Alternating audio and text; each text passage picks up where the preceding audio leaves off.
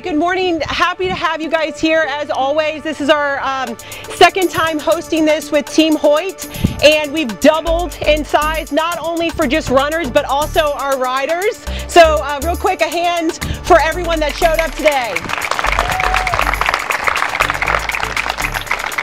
If you guys are unfamiliar with Team Hoyt, this is a huge organization, but we have a chapter here in Virginia Beach that provides individuals with long-term physical or traumatic impairments the ability to be included in some sort of race. So whether that's 5Ks, half marathons, we even do triathlons, and we give these guys the opportunity to be included in that, which we all know that being included in something is the most magical thing. So to come together with our able-bodied athletes and our adaptive athletes is so special to us.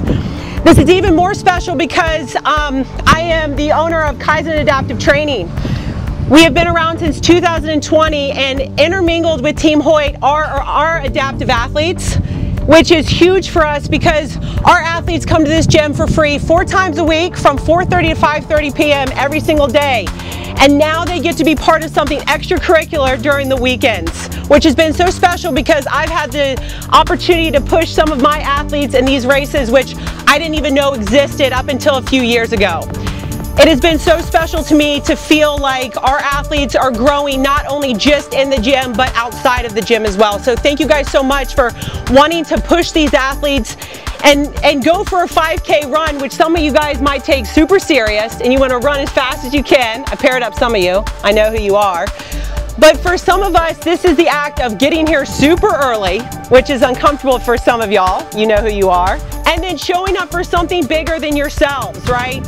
You're not here for a medal.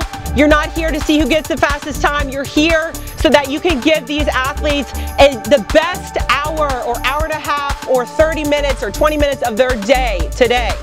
That is why I show up for these guys every single day of the week, is because I want them to have the best hour of their day. And for us, that's through fitness. We feel like sweating, that camaraderie, that sense of teamwork is so important. So you guys being here today, thank you so much.